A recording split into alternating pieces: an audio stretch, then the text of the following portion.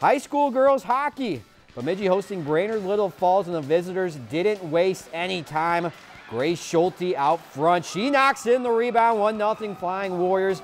Then just a few moments later, puck put on that first one, no good, but Georgios there to clean up and makes it 2-0. They put a lot of pressure on the Jacks. Schulte again crashing the net and fires in the loose puck. They score 4 in the first period. They go on to win 6-2 the final.